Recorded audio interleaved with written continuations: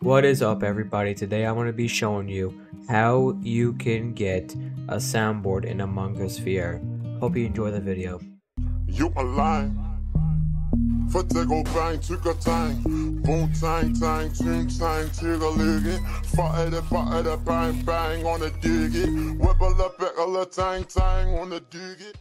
The first you'll need the Oculus app, so go ahead and download that. So once your MetaQuest logs up, you'll have to log into a Meta account, right? Once you log in, then you got your Oculus done, so once you put on your headset, you'll be good.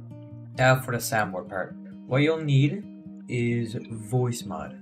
Now once your thing actually loads, you can go up to the top left and go to soundboard, and then you can put all your things right here. Just drop whatever soundboard.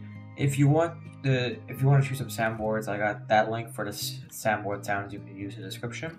You can put hotkeys down for just press the keyboard. Make sure you toggle the sound so your keyboard works. But if you don't have the premium version of this, you can only use one soundboard sound.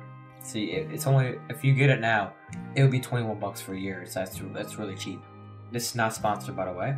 So and now, if you want to fix the audio, take your Oculus. Now that my headset is connected, so what you'll need to do is that if you go to your settings down here, you'll have to put your input and output device to the Oculus. This is where people get trouble on. When they get into Among Us VR, they can't hear themselves. What you'll need to do then is if you go into your Oculus and if you're signed in, what you can do, open this up, and then go to your settings. Go to your settings right here. And then right here, audio output. Make your audio input Windows default. Now this is what people use your Quest 2 microphone, but no, you gotta press your Windows default so your voice mod works, so people can actually hear your soundboard. This is a step that most people miss, and if not, don't even tell you.